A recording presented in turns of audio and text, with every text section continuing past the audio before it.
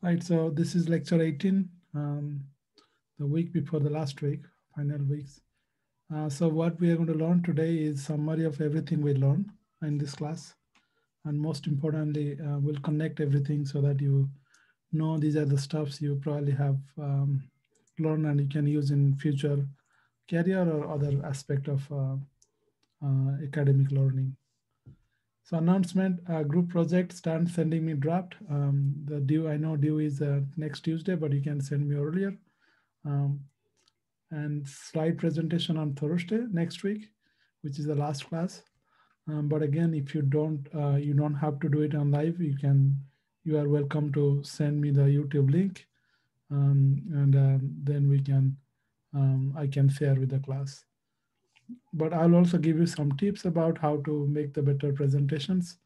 Also, feel free to share me your slides before you start recording. That way, I give you tips and um, then you can finalize the slide presentations. Learning objective, again, we just want to wrap up what we learned in this course, and I'll provide some guidelines for draft as well as presentations. And just one announcement, quiz 4, which is the final quiz based on everything we learn on lecture after the final third quiz is a part of this quiz. That means this will be from lecture 12, 13, 15. No lecture on 14 because that's the day you had exam. And topic covers mostly from landfill, how to design landfills, what different layers do in the landfills, the function of those layers, anaerobic digester, how it works, energy fundamentals like how to calculate power or how to calculate energy. So those are the this quiz. So it will be released around 7 p.m. today. It's due tomorrow at 11:59 p.m. So that means you have 20 minutes maximum because you'll have 10 maximum 10 questions, 2 minutes per questions. So you'll have 20 minutes maximum to answer the questions once you open the quiz, like anything else. And again, this is just to reiterate, this is a best of three quiz will be part of your grades, not so if you have, let's say you have done very well, quiz 1 to 3, quiz 4 is like even you didn't appear this one, it will not affect your grade. But if you didn't appear other quiz, you got to appear this one because that's the otherwise you'll get 0. All right, so a little bit. Any question on quiz? For me. Okay, so what we learn in this class or in this particular course, um, this is just the syllabus I want to show. Like this is a tentative syllabus, what different days are. We cover everything except nuclear waste. The reason I didn't cover nuclear waste is we're not really recovering anything from nuclear waste. Before, what we used to work on nuclear waste is how they are being managed. It's basically underground injections. We talk about how they create this casing so that everything's stuck inside, and then they will put them in underground somewhere. Still, we don't have a foolproof technology how to manage this waste. So this has been really like a unsolved process. So this is something that no other country knows how to do it. We are just creating this stockpile and stockpile this waste, and at some point they have to decide how to manage them. The reason it's challenging is because any location you want to put those underground, there is going to be always public outcry in that locations.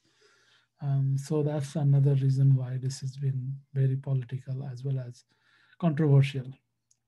So we don't cover that one. Everything else we covered it. So I mean, few question. I like questions all the time. So if you said this way, then you'll know what you understood. At least you know what kind of major regulations are for managing solid as well as hazardous waste. You have the Solid Waste Act. You have SORCLA, which basically SORCLA as well as the Superfund Act. So those require for managing hazardous contaminated sites. All that you just know the concept behind it. You also learn a little bit more about different processes that could make contaminant move through air, water, as well as soil. Mostly you learn about soil, retardation factor, and all that other aspect, so that you can predict how far a contaminants will move through groundwater. So that means you, based on chemical structure, most importantly organic chemical structure, you'll be able to say whether this is more soluble or less soluble, whether they can move in air or they are more likely to stick with soil. So based on the structure, you can predict a lot of those informations, mostly the functional group.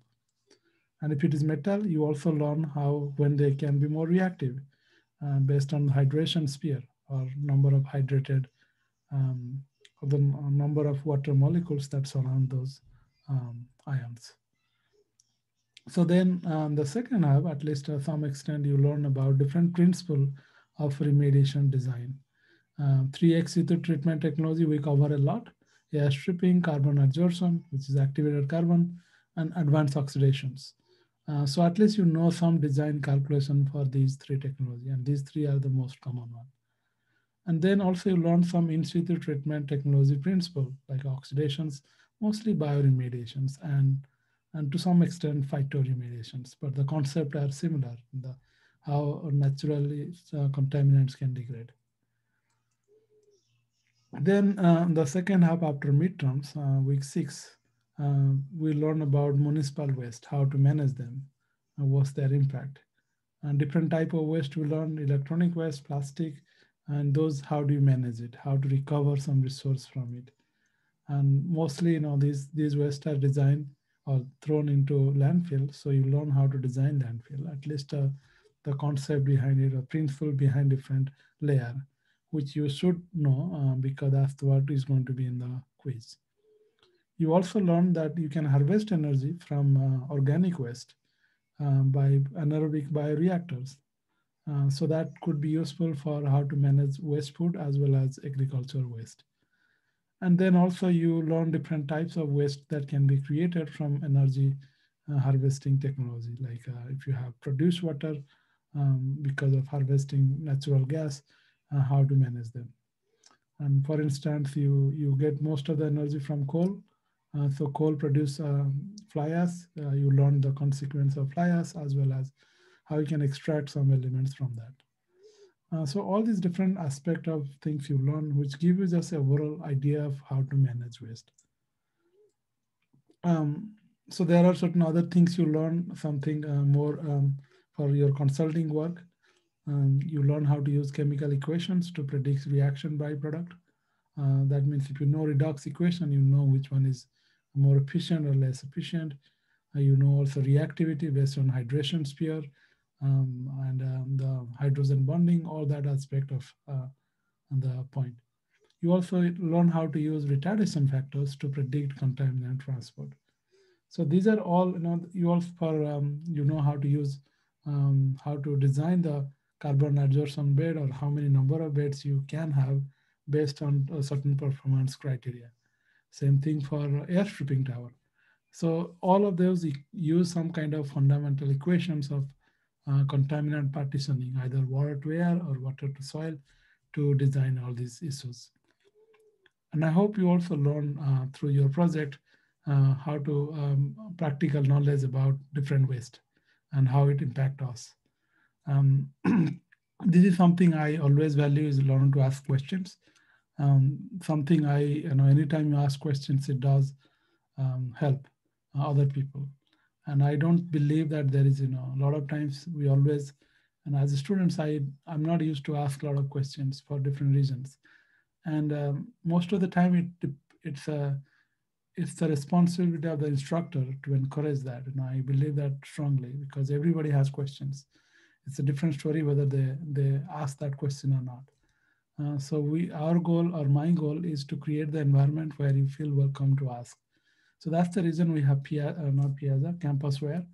We have also in person. You should ask questions through chat window or any other way. But just know that anytime you ask question, I really appreciate that because not just it helped me, it also helps other students or fellow students for you. And you'll also learn how to write. Something that I value a lot.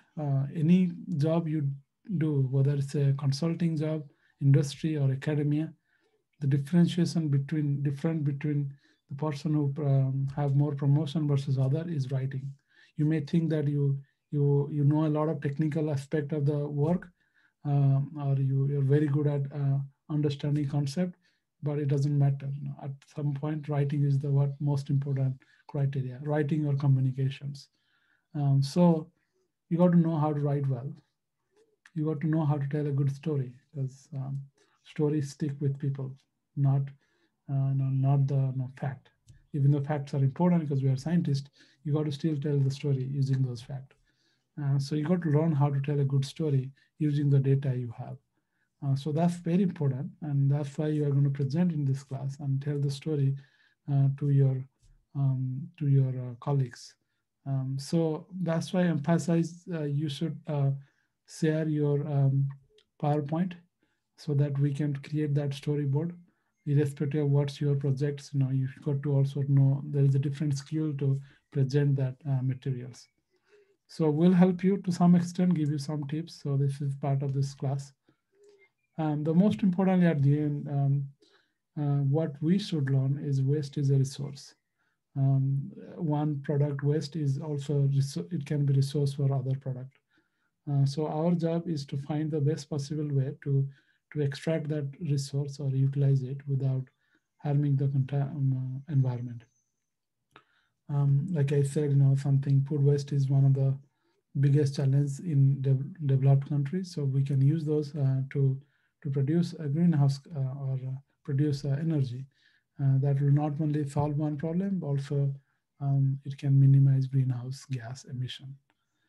So that means waste management start with us to be more responsible, to be more mindful about this practice. So if we all understand the concept, I hope and I am sure this is going to make a change at some point. So this is just a one example, like San Francisco. This is just a YouTube video. I just want to play it so that you can hear the how San Francisco city is trying to get zero waste. In fact, UCLA is trying to have the zero waste policy, where everything waste produced is going to be used. Did you know that the urban waste produced from cities around the world is enough to fill a line of garbage trucks stretching more than 3,100 miles? That's a distance from Florida to Washington every day. And things are only expected to get worse. Thankfully, some cities such as San Francisco are paving the way and trying to change the way we think about trash. San Francisco plans to become zero waste by 2020, which is a pretty ambitious but awesome goal. And this is the main nerve center for all of the city's recyclables. This is where everything ends up to be sorted and processed. What is zero waste? It's an idea, and it means sending next to nothing to landfills or incinerators. In 2009, the city passed a law requiring residents and businesses to sort their waste into recyclables, compostables, and landfill trash. Recology is the private company that handles it all. When I started at Recology 23 years ago, the recycling rate was around 38%. Today, we've more than doubled that. So far, San Francisco has diverted 80% of its waste away from landfills, and its success has been getting global attention. Government representatives from all over the world visit this facility to learn about how they might be able to replicate what's being done here. What is the current method of waste management or recycling in your town? What we have a lot of in Denmark is actually incineration, where you burn the waste. Do you think that you might implement some of what you've learned here? One thing that we have heard a lot is the value of composting. We don't do that a lot. So maybe we will go home and do more composting. San Francisco now collects 650 tons of food scraps, yard trimmings, and other organic waste every day. That material is brought here to be turned into compost. This is one of the most modern composting facilities in North America. Okay, so you can see a bunch of stuff here that people have thrown away. Mostly like wood here, a shoe, this flip-flop. Yeah, there's What's up with shoes? Well, there's 7 billion people on the planet, so there's a lot of shoes. We're in a culture here in California where people are moving very quickly, and so people make mistakes. So we get the things that are not supposed to be here, we get them removed right away, right at the beginning. After the waste is ground up and screened for plastic and other bits of trash, the organic matter left over gets watered and aerated. The piping system then filters out dangerous greenhouse gases produced by microbes. In about 60 days, the compost is complete and sold to local organic farmers and vineyards. How does composting help the environment? Composting keeps materials out of landfills. It returns nutrients to farms. It reduces the production of very potent greenhouse gases. It attracts and retains water, like rainwater. I mean, it smells like hell, but it's actually very beautiful what you're describing here. You know, people's food scraps, which might otherwise be waste, comes here to essentially feed these farms and produce new crops. Well, from this facility, more than 300 vineyards have received the compost and applied it to their vineyards. Farmers are using the compost to grow cover crops that pull carbon out of the atmosphere and return carbon back to the soil. And this is one of the best things we can do in an effort to slow down climate change. People have really heard a lot about environmental problems. They want to hear now a lot more about environmental solutions. How much recycling and composting is there in your town? Let us know in the comments below. And be sure to watch this next episode about a woman who already lives a zero-waste lifestyle. 2 years of trash in this tiny little jar. My values are having a really low environmental impact. I have to live like I want that. And so that's why I decided to change my lifestyle. Thanks for watching, and please subscribe to Secret Stories to see new videos every week. Did you know? All right, so that's a very interesting, as you can see, the second half, you should watch that video because it does suggest that individual person decided that one day she's not going to use waste anymore, or she's going to minimize the amount of waste produced. And so she started using different ways, most importantly the container, so that she doesn't have to use container which has to be disposed.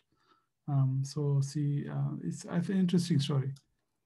And most importantly, you are the future of this country. So this is waste management is not just a solutions for problems. This is also an opportunity for us to create a solution that also pays people. So that's why there are many companies around now are growing based on sustainability, whether it comes to energy or it's more about upcycling of materials. So this is just one such technology. I think we should watch it just to see. Let's see. It's only a 3-minute video. At Entrade, we specialize in converting solid waste into clean electricity, heating, and cooling right where it's needed. Entrade designs, engineers, and operates the world's smallest clean energy heating and cooling power plants on the market. They fit on the back of a pickup truck and run on locally available feedstock.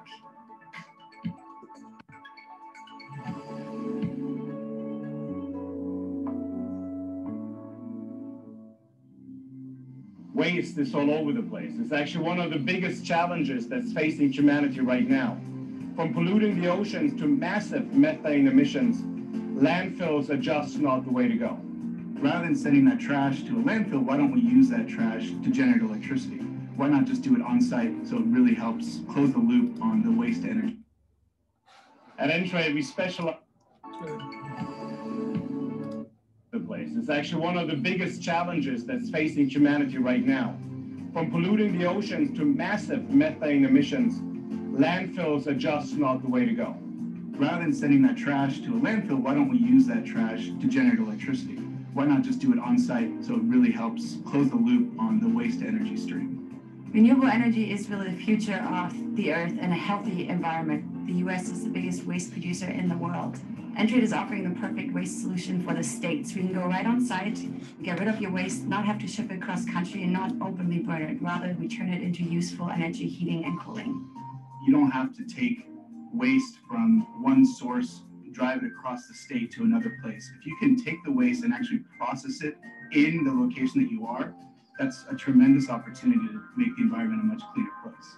We typically start our operations with wood waste pellets, and then while operation, we mix in more and more of the originally available waste.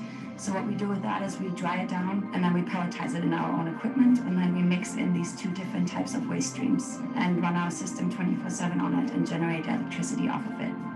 Through integration of solar and bioenergy, we can provide the right amount of energy around the clock. And that is a fraction of the cost with very low space requirements within weeks instead of years. So the fuel is stored right behind me in a silo. It gets transferred from the silo through a screw conveyor into the hopper. We have automatic valves and sensors that can tell when the hopper is full and empty, so it automatically refills. From our hopper, it'll get transferred to our gasifier through an auger. In there, it'll go through a series of oxidation reduction reactions at around 1100 degrees Celsius. It'll get gasified, and from there, it goes into our heat exchanger. After the heat exchanger, you'll have a combination of gas and ash. Your ash will get taken through the cyclone and deposited into this bin. From there, it'll get mixed with air and run through a combustion in our engine. The engine will power our generator. What we have is a closed-loop system that generates energy and heat without all the bad emissions. When you think about sub-Saharan Africa or places where stability in the grid is an issue, this solution will really revolutionize the way that those places can operate and really the people there can live their lives. We're all dealing with issues that are global, and often it's very hard to tackle those. And I think we've found a great community at the incubator with all these like-minded individuals where we're thinking outside the box. We're going at issues from a very different angle than the typical industry norms are. And with that, I think we're changing industry norms, which is very important.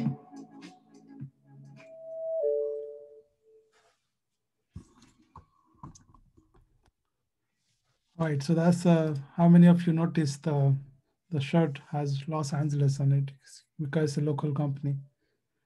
So again, you can see that many companies are really using the waste concept to not just solve a problem, but also create solutions for different problems. Mostly it's related to energy or fertilizers. And most of those solutions are from organic waste.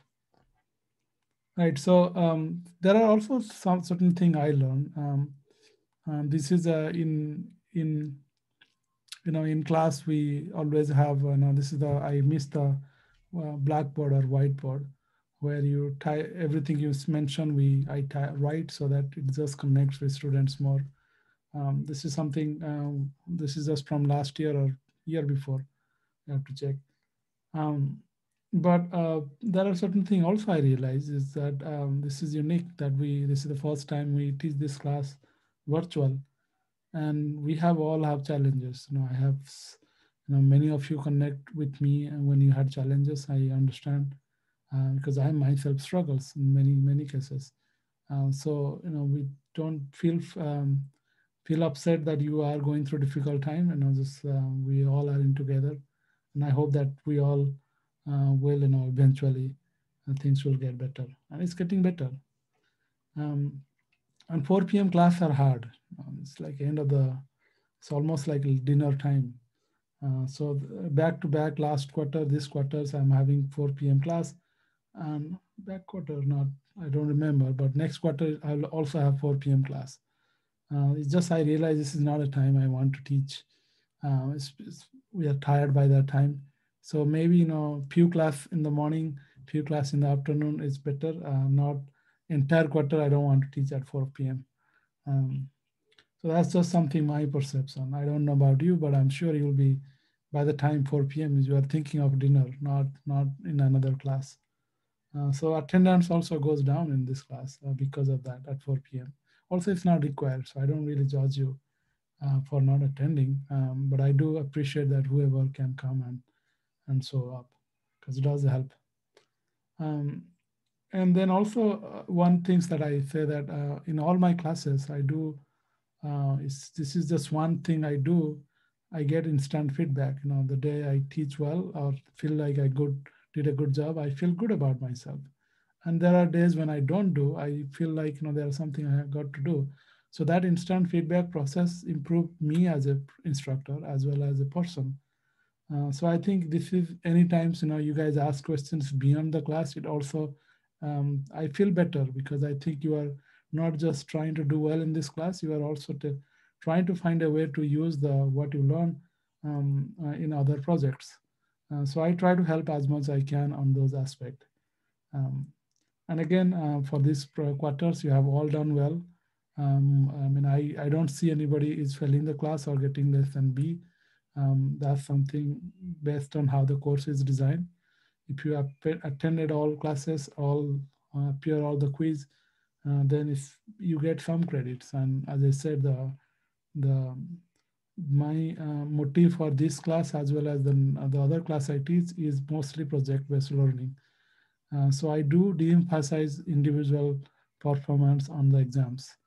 I do emphasize more on projects as well as learning from by working together as well as asking questions. So most of your projects are going to be 90%, 90 to 95% grade, or you receive that much grade. So it's very difficult to receive lower than B grades. But having said that, you should not try for B, you should try for A. And if you do well, I'm 80%, 90%, or all of you get A. I don't really, I'm not here to judge you, right? So I'm not one of those, at least it's not my belief that I have to have only 30% people get A. That's a wrong concept. If all of you did well based on my expectations, you should all receive A. And most of you are doing very, very well. So I also know that I get emails that you have received a survey for this class. So whenever you get a chance, please fill out that survey. It's important because partly also you may receive another survey related to COVID. So again, anything you mentioned there is does help department as well as me. I do read all your comments, everything, and I do read before, after the exams, or after the exam, it's after everything's done. And also I read them before I start the class next year, because I wanted to see, mostly I highlight the one which is negative comments, not negative, that's the wrong way to say, critical comments.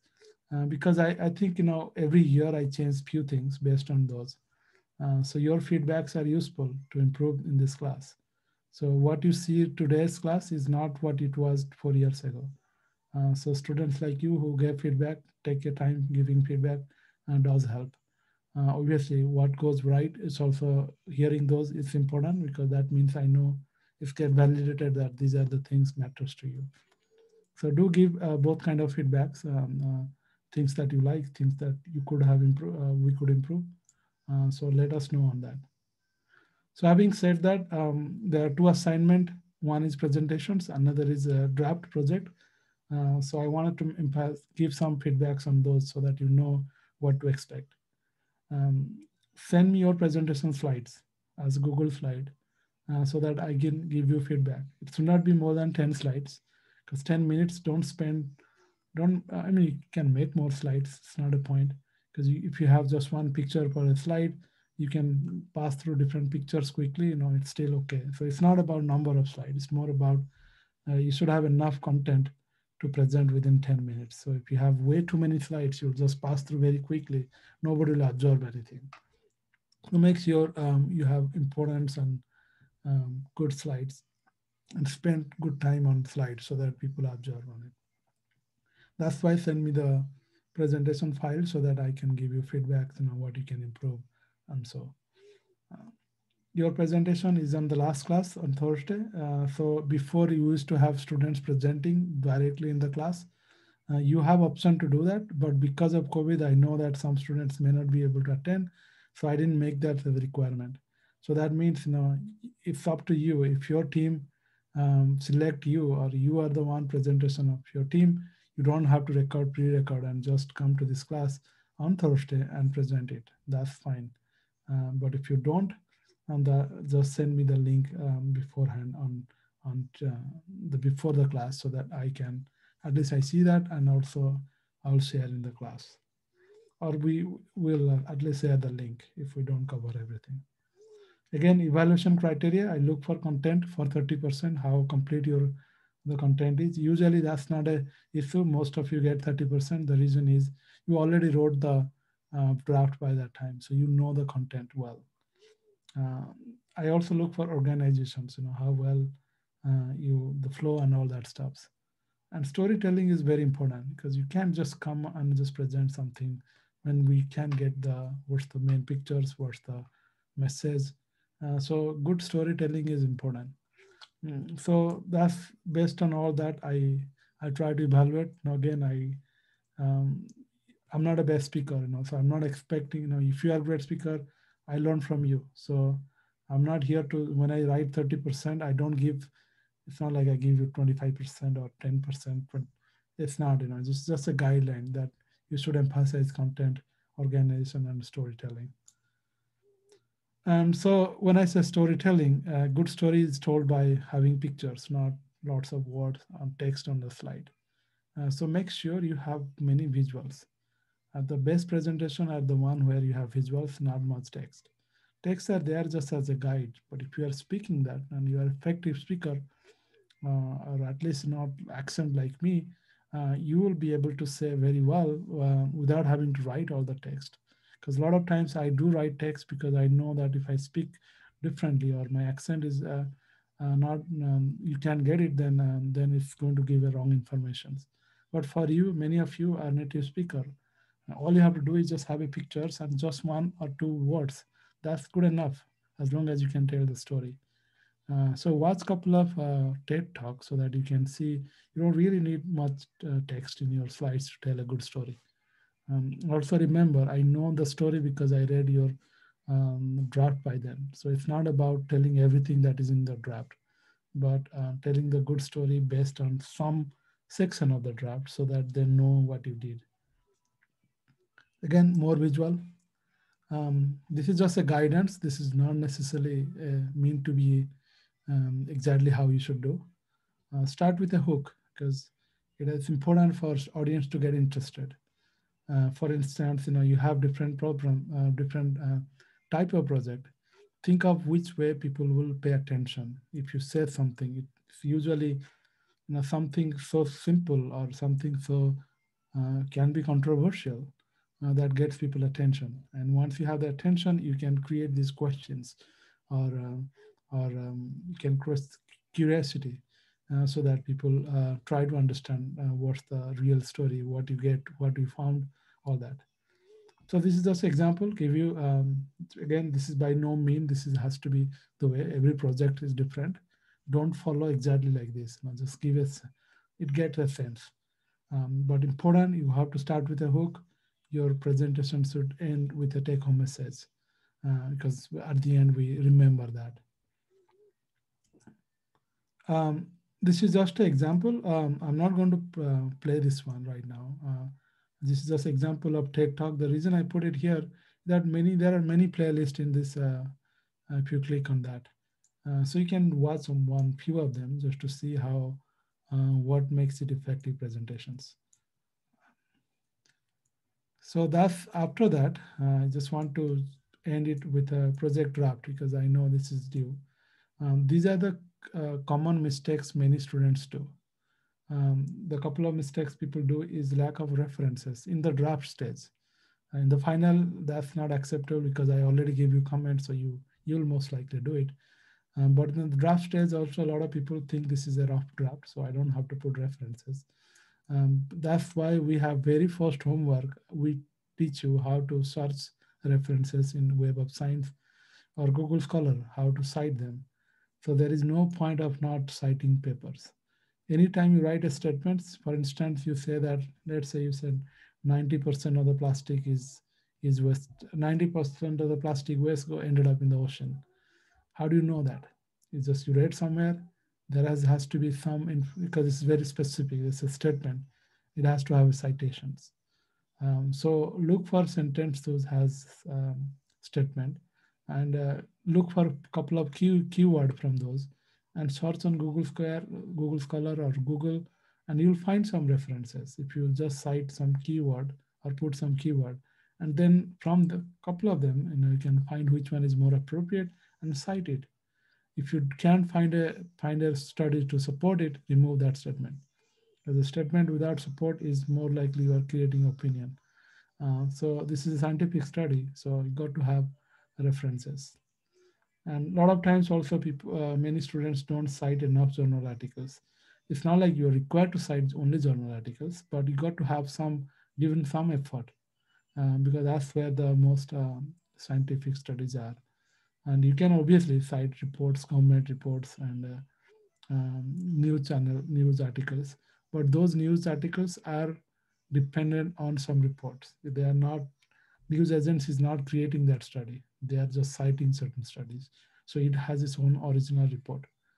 So make sure you find the original report too if you can, but it's okay to cite news articles, but most of them by far should be journal articles, at least the section where it means you are explaining certain technology. And don't cite anything from unreliable source. For instance, unreliable source means, journal articles are vetted, peer reviewed, so those are reliable. Typical like New York Times, all that, LA Times, these are reputed. But if you think of, some, there are in lots of website nowadays in on internet. Just because you find some, just make sure that website is reputed enough, because I don't have a way to know it, but no, look for something good resource, not something random, opinion, somebody's writing blog. Those are not right references. Other mistakes students do is they don't write topic sentence. That means, it's very difficult to know what they're trying to say in that paragraph. That's why in the very outline stage, I write those questions, or I help you write those questions. And so at least the topic sentence, if I read just the first two lines of each paragraph, I should be able to know the entire story. Okay, so just pay attention to those, because that's kind of set the structure for entire draft. So once you finish draft, just pay attention to those. Then also see this how the story is being evolved from paragraph to paragraph. Does it connect, and does it come abroad? So look for those in. But again, I'll give you feedback. So if there are certain other things. And this is, I think, this is the most critical mistakes among all that I mentioned, is you lack visuals. You just write 10 pages of text. Uh, you can have many opportunity to have visuals. In fact, those are the visuals you are going to put on the slides. So you don't have to do double work. You can put some of the visuals in that report so that it looks balanced. And also, you can use the same text, same visuals in your PowerPoint or presentations on Google Slide. That's why I wrote, don't tell, show it. If you have to show that 10, let's say you say plastic is a big problem, 90% plastic is wasted. Show a picture of plastic waste. That tells the story more effectively than writing plastic is a big problem. Same thing, let's say if you say food waste, show a picture of food waste, as opposed to talking about it now in the slides. So it again, there is too much. Don't put way too much so that you don't have any space to write. And it has to have balance. Types of picture you can use is picture of a site if you have a polluted site that is part of your project, or locations. Flow diagrams showing the processes. For instance, if you are doing some processes, taking food waste, doing different thing, you can create, this is food waste. Put a picture of food waste, arrow mark. This goes to, let's say, pre-processing or whatever it is. And then some of those goes to, let's say, anaerobic digester. So you create a box and all that stuff so that people can understand how things are moving from one to another, where the energy is being produced, or what the output materials, how the waste is gone from one phase to another phase. Graphs, if you create, you have equations and you have data, create graph, that's great. If you don't, that's fine. But if you have, let's say, collected data showing certain numbers, put that as a bar graph or something, pie chart, and that explain more than anything else. And then these are just examples of how you can, at the sentence level, you can edit your writing. This is something you should do by not just yourself. You should check other writing, give feedback each other, because writing is a process that you learn for whole life. Nobody is a better writer by birth. Everybody learn writing. I'm learning, I'm evolving, so I do understand that it's a process. But I expect you to follow certain norm. For instance, these are the certain examples. If you have to read one book about writing or revising your writing, I recommend the left side, the one has, I put it there, Style, Lesson, Clarity and Grace by Joseph William and Joseph Bijab. So those are the two. These books is pretty. I found it very useful. So forever, if you ever, it has 10 chapters, very specific and only 100 pages or something. It has a lot of example. So these are the few tips you can use those. For instance, any sentence, make it a direct sentence. Like instead of indirect sentence, like I am teaching, that's direct sentence. And I is clear, that's action verb. Teaching is action verb. If I say I'm doing the teaching, that's not action verb. Doing is the not action verb. It doesn't give you the sense of that. So these are the first, write a subject that is character of your story. Let's say plastic waste. So that's the character, just giving an example. If you start with eat, they, all that stuff, it's very hard to know what does that mean. So it's just example. Again, it's not applied for every sentence. Just know that there are exceptions. But this is just a generic way of revising your sentence. Um, Most of the time when you write sentence, write familiar information at the beginning, more complex information at the end. The reason is when I read or anybody read, we try to process. So if you know something before and it shows initially, you can connect that, and that makes it easy reading. But if you always start with something known or new information, so it throw off us. It's first we have to pause and then we have to connect, then we have to process what we already learned. So this is just some reason for it. Then don't write too big sentence. Avoid writing too many words on it, and that's why avoid long introductory phase. For instance, um, I mean there are examples. Just don't want to say too much about it because it's just a simple rule. Avoid long abstract subjects. Avoid interrupting subject-verb connections, which means that let's say I say I'm teaching. I professor of UCLA, blah blah blah, teaching. By the time you say verb, not clear who is doing that teaching. Okay, so don't interrupt your subject between verb. Too many things inside. Again, these are just a normal rule. It's not like you have to follow all the time. I just put it here so that you have some information to check, just to see going back to visit. This is a scientific writing PDF. I'm going to share this one. It's not Piazza, it's a Campusware. I'll put it there just to give you some idea of how to revise your own writing, because writing is rewriting. You can write a draft, but it takes a lot of effort. In fact, many of the publications we publish, we write, takes long time to write a complete draft, but once we write it, the actual writing begin from that. We rewrite, we revise multiple times, many times before we send it to the journals. So it's very normal for going through this revision process. So when you send me the draft, make sure that all of you read it, all of you revise it, so that it looks better. So that's all for the tips I thought I want to share. But now we should have a few minutes of break before we come back and have a discussion about one example problems, which is a reclamation of land in Los Angeles Harbor. This is an ongoing project. It's not being developed yet, so that means this is not solved. So we are going to solve it today. Solve means we are going to brainstorm different ideas, and I'm going to share something we propose. But at least we as a class will learn how we can clean up that site. So we have, let's again have a 10-minute of break. Let's meet at 5 o'clock, and then we can discuss this. But if you have any questions on what we discovered just recently, you can put on the chat window. All right, so I'm going to pause the recording. Right, so before the class, we discussed about that this one particular projects we are going to discuss. The reason I wanted to put this one here is that there is no such solution yet. This is ongoing problems, and this is the solutions we can apply. So this is a unlimited imagination. So we could design whichever way we want. but at least this is close to our home. Our home means now from UCLA.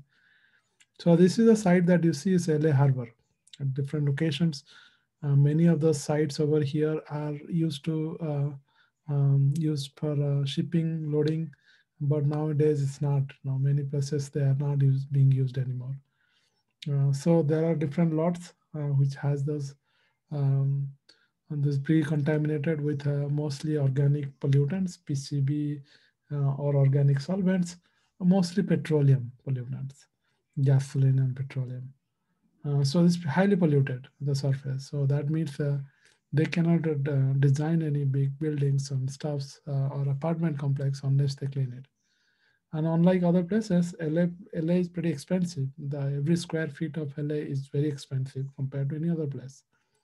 So if you have like acres of land here, which is not being used for this what it used to be, that owner is losing money. So that means if they somehow can clean it up in a reasonable amount of time and money, they can recover that land or recreate or create different real estate or other process there. So that's the whole idea. So these properties value hundreds of millions because of space and the locations, but yet is polluted. So only thing I'll tell you here is that it's highly polluted. It's very high concentration on the top 1 feet of layer, and then the concentration decreases as you go down. And obviously it's salty because near ocean, the groundwater is not obviously useful here because it's kind of there is no groundwater in the sense the groundwater is salty water or saline water. So now that you know all this concept, how you can clean it up. So that's the whole idea. Okay, so now it's time to brainstorm what you learn, and you can start giving all your imaginations, anything you think of, what we can do. Let's start with the first problem. You have very highly polluted. First of all, these are organic solvent. Okay, so what treatment is suitable to remove organic solvent or petroleum?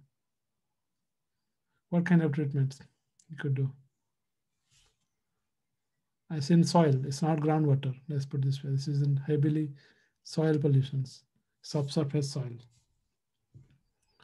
So that means pump and treat is not the solutions. Okay, that's what I wanted to clarify. There is no groundwater to clean up. It's the soil that you need cleaning. So any volunteers for clean up?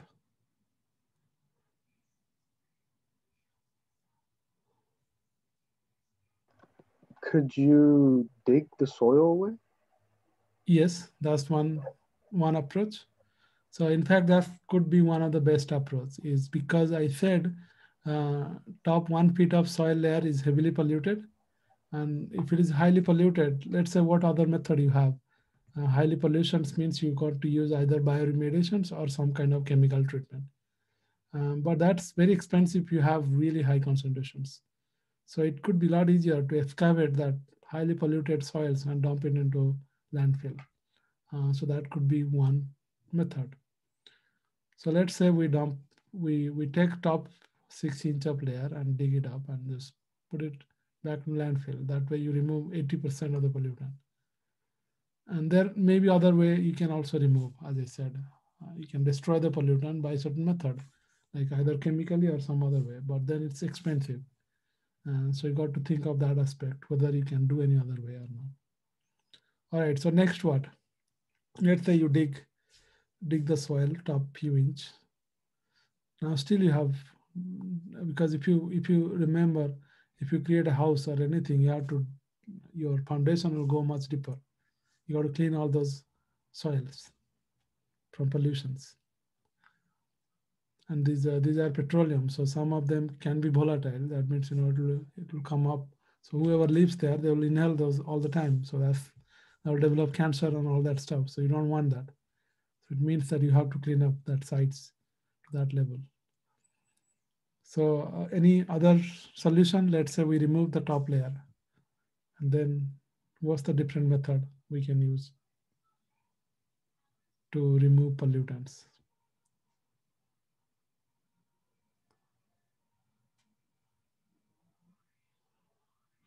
As I said, you're not doing it, so you have no risk for being wrong. So you can always suggest something very crazy ideas. You could say that I'm going to burn the entire soil, all the gasoline there. That could be, why not? Just heat the entire soil and burn it.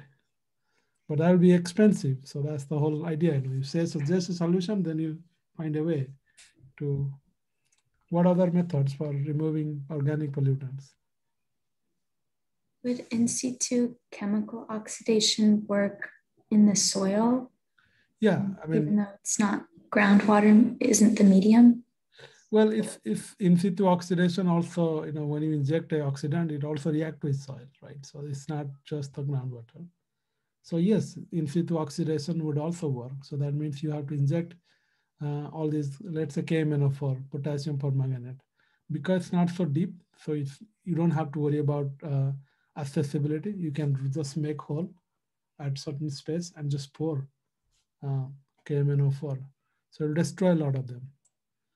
So that means you have to calculate how much cost it will be for the KMNO4 and what kind of the reactants will receive. Because you'll destroy also, it's basically a bleaching the entire soil. That's what you're doing here. Yeah, so that's one solution. What other solution?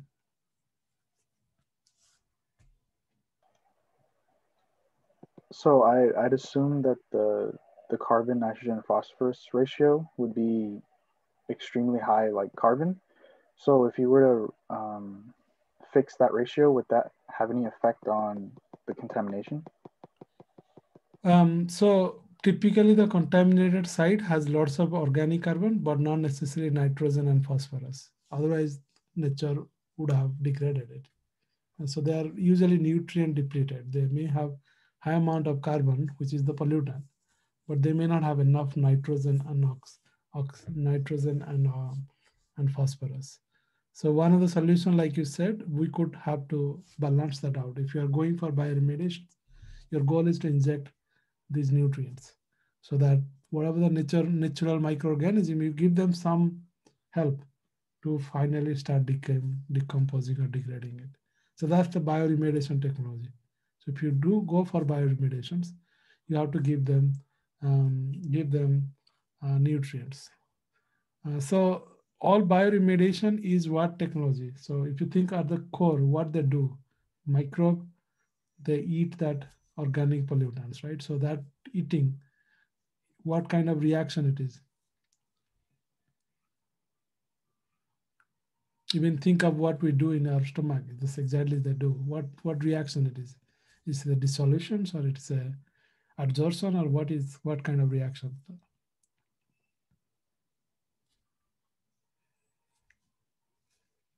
Think of carbon. Yes, go ahead, Emma. I think somebody else was going to say something too. Yeah, well, as I said, you're allowed to be as imaginative as possible. Think of what happens inside our body. You inhale oxygen, it become carbon, react with oxygen, it become carbon dioxide. What reaction it is? I was thinking oxidation and reduction reactions. Exactly. So all biological process, most of them, 99%, are redox reactions. So for redox reaction, what do you need? You got to have some source of electrons. Somebody has to also be the reactor which takes the electrons away. So you got to have oxidation reaction, you have to have redox reactions. So here you have only things is organic carbon. So it gives electrons, or it takes electron based on whichever functional group. But something has to give the electrons, right? So you got to have an oxidant. So that's usually oxygen or nitrate or some electron acceptor or donor, right? So what could be that one? So you have to think of that, right? So you have only organic pollutant. So that means you got to inject that. If it is not, if it is permanganate, that's basically oxidation reaction. So you're injecting that. Okay, so this is electron acceptor, that's donor. So all combined. But if it's bioremediation, you have to give that electron donor or acceptor. So that's sometimes it's oxygen. So that means you have to spray oxygen or inject air through the system so that the reaction is high. And for bioremediation, temperature is critical, right? So you got to find a way to heat up or warm it so that the efficiency is high. Why it is important? Because it helps every day this site is not being used, the owner is losing money, right? So time is money. So if you say that I'm going to clean it up in 3 years, they save millions of dollars in that every 1 year they don't have this site used for something else. So bioremediation is slow. That means you have to find a way to make it fast. So these are the different things you have to think of. Any other? let's learn from one thing now. Carbon adsorption. It's not going to work because it's not water, right? So you have to pump and take that water out and then clean it. And you are hoping that this water is going to somehow dissolve all the pollutant. This is true as long as this is small amount of pollutants because desorption is slow. And then you have to pump. It's expensive, so you can't apply that one. And you learn air stripping. That's again groundwater. And if it is volatile, it's always is very easy to escape from to air by just pumping air through it.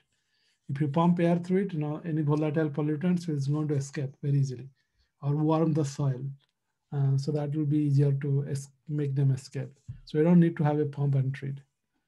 And next, in situ technology, you learn advanced oxidation, which Gemma said that you can do it. And then Richard, you also discuss about typically bioremediations. And then also phytoremediations, right? So you don't have to do just bioremediations because phytoremediation can work, but you know that phytoremediation is extremely slow process for the plant to grow and then herb is not efficient. So that's why in this case, you can't apply that because you need time, right? So the time is important here. This is a like something has to be done quicker. So those are the different concepts. So I'm going to share with you the slides that we propose, okay, with a professor in material science. This is what we proposed, okay. So as you see over here, we said that we are not going to dig the soil, okay. The reason we don't want to dig the soil is it's expensive. You have to ship somewhere. It's acre of land. In other words, we are going to destroy that all pollutant by burning it. So how do you burn it? You have to heat it up. But here, instead of heating up this is the newer technology. So you can use solar energy. So it's basically a magnifying glass, right? So it concentrates the solar cell and project the light, the energy into that very small area. So it goes to the very extremely high temperatures, like as high as almost like near sun. So it flashes, it's burn it very quickly. So what they can do is they can put this lens on a trailer and then just move around and just do like burning that top layer, top of soil, basically hitting that soil very high. So that means you can destroy that carbon because of flash carbonization. So that means you are creating not a byproduct, you are creating the carbon dioxide, not like a toxic fume. So this is just a technique just to, we don't know that that's how it works. We just propose so that we can see as a pilot scale. So the idea is that you remove that topsoil layer and destroy those, and then you scrape it off and then do it again. So as long as you take care of this topsoil, then you kind of remove those, the heavily polluted. And then you wanted to increase the reaction very fast. And as I said, to deliver the electron donor acceptor, it takes time. So what you can do is you can directly deliver the electrons instead of having a reactants that produce the electron and then go there. You can deliver the electron or take the electron away by directly using conductor. Okay, because this soil is near ocean, it is highly salty, right? So you have lots of iron. That means you have conducting power. So you don't have to worry about charge conduction. So that means if you put these electrodes space close to each other and apply electric energy, that can accelerate directly, abiotically can destroy by giving the electron. Also, it helps also microbe to do it faster. And these electrons can come from power source like solar panel. So this is very much, you are using solar energy to destroy the reactions faster. So this is something we propose. We see whether they accept our proposal or not. This is just to get a concept that how we can apply. Once you know what is the location challenge, you can start doing it, everything else. So by the way, you guys come up with the solutions of oxidants. These are not bad solutions. These are also complementary solution to that. So when finally people do, they do like different pilot for different process and they see how much cost, which one is effective. Because ultimately the cost here is the time, right? So this is what we propose and we discuss. We'll see how it goes. But then COVID happened. Otherwise, we would have learned about what could be done. So as you see, there are many opportunity for you to get involved for different type of projects and actually learn apply what you learned in this class. Many of the consulting company for remediation doesn't require more than what you already know in this class. Okay, this is where you can start. And obviously, then you become specialized in one area. You will become specialized either modeling, groundwater modeling, or you can specialize in concept development like this, what you did in this class. There are multiple things. So this is all you need. Obviously, if you take graduate level class, you'll become more familiar with, more expert in this specific area. So many remediation company requires you to have a master's degree to go to higher level. It doesn't mean that you can join as undergrad and then you come work for a few years and then come back and do masters. So again, I just hope that if this is a line that you wanted to pursue, then you should start thinking of a company for internship in summer in this area, and you can use your projects as a report to describe that during interview. You could say that this is something I worked on, and because unlike typical class where you write report, you give it to the instructor and the instructor grade it and final done. No, here is the feedback process. So this is how actually things happens in a company. Not, I mean, this is still very crude way. It's not like you got to do much more details, but still you got the idea about how to work together as a team. You learn some concept, you apply that, you brainstorm the solutions on your own, and you come up with the cost and all that aspect of it. So this is what is needed. All right, so I think that's all for the class today. And as I said, um, there is a in situ bioremediation, but it would be too salty.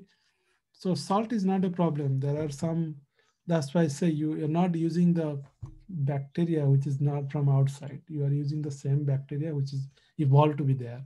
Ocean has bacteria, right? So they live there, learn to live. So you're not going to take different bacteria and inject it there. That's what I mean. Okay, well, next class will be our technically it will be last class in the sense the Thursday we will have presentation. So we'll see watch the presentation together, discuss about it. So technically to next class Monday is our last class as far as interactions, in the sense that that day come to the class and come up with questions about career, anything.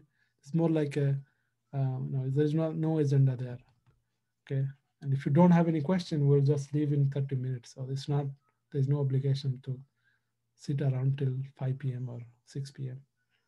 Okay, we are done with the syllabus, and because this is COVID time, it is also advantage, because if I didn't finish something, I always record, and so some lectures are more than two hour, and that's the reason why it got done faster. In class, sometimes you don't have options. You done 1 hour 50 minutes, and then you come back next class. So I mean, we cover everything that we need to cover. So we have one extra class. I hope that class will be more like a discussion about what we learn, and maybe we can learn together what works well. Be more brutally honest about what didn't work.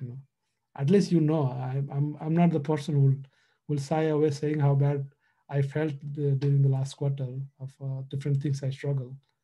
And the reason is I want to say is that I want to normalize that you should not be perfect. You don't have to do 100% right. Every time it's not easy. Um, Okay.